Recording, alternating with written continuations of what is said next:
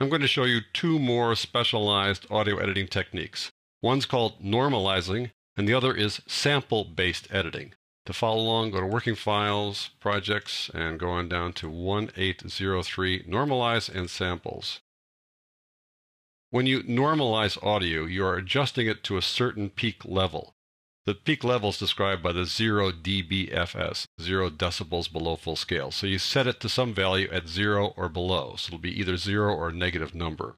And usually give yourself a little bit of headroom. So you might normalize to, let's say, -3 dBFS, so that if you want to raise the audio a little bit later or drop it later, you've got some room to do that in case you have really loud audio. Another reason to normalize is to take a bunch of clips that have different volume levels and have all their peak values be the same, so they'll be consistent throughout. That's what I want to do here. If you look at these 4 clips, you can see that the volume levels are different, and I'll make that more obvious by pulling them up and giving myself a little more headroom here.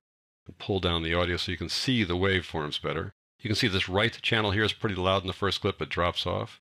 The right channel is the lavalier mic I put here on Louise, and the first couple of shots I did were, I thought, just a little bit loud when I was looking at the view meter in my camera, so I decided to knock it down a bit for the rest of the shots. That way I had some more headroom when I wanted to edit. So this one is quite a bit louder than these other guys, but in fact I could raise the volume of these guys. It's not too loud over here, so I want to get all 4 of these to have the same peak volumes. I can do that. The microphone on top here was the shotgun mic on the camera, and you can see that the volume levels there are kind of vary depending on where the camera was pointed, and I want to get them consistent too. So the normal process would be to select all 4 clips and then normalize them all at once. The trouble is, when Premiere Pro normalizes, it looks for the loudest volume of one of the channels. So here, let's say, it would see that channel's already pretty loud, so it wouldn't change it much. Here it would see that channel's pretty loud, so it wouldn't change this very much, and these 2 guys would go up a little bit. So I'm going to show you the way that I don't want to use first, and then I'll show you the way that I want to use after that. So I'm going to make some more room here by lifting this up here so you can see everything, including the video portion. I'm going to select all 4 clips here by marquee selecting them.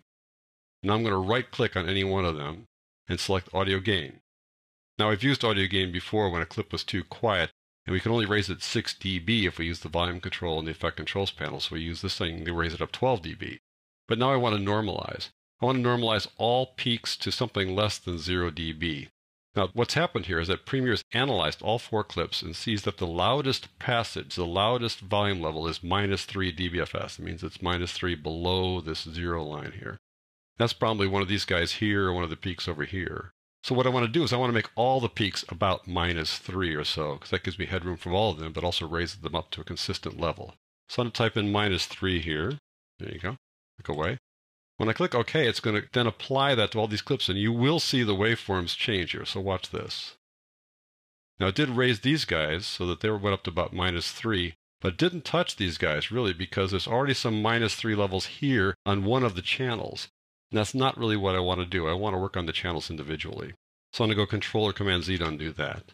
What I need to do is split out the audio channels into separate mono clips. And so what I do is I go to this first clip over here, go up to Clip, and the audio options, break out to mono, do it for the next one. I'm going to do it for all 4 here, so bear with me while I do all 4 of them. Going down the line here, clip, break out to mono, and do that last one down here at the bottom, right there, and break you out to mono as well. There you go. Now what I want to do is just work only on the lavalier mic. I'll skip working on the shotgun just so I can save some time here. So I want to work on the right channel only. I can put these clips right on here and replace these guys very easily. So I'm going to see which one this is. This is number 1. I'm going to take the number 1 audio there and replace that. Number 2 and replace that. Number 3, right, and replace that one. They're all going to fit right into place there.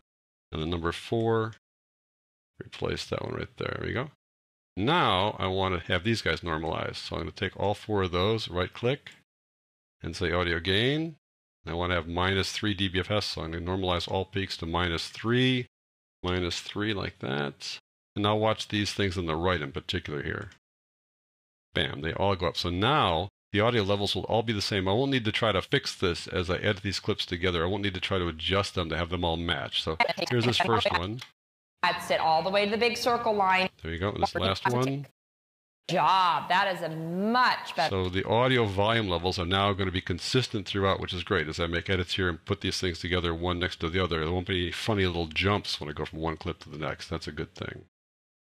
Another really cool feature in Premiere Pro is that you can do what's called audio sample-based editing. When you edit with video, you edit on a frame basis, one frame at a time. Let's say I want to do a really precise edit. I'm going to go inside here, let's say, and I want to really make a precise edit. I'm going to zoom in by pressing the plus key a whole bunch of times here. What you see now is one frame at a time. So I can edit only at one frame at a time.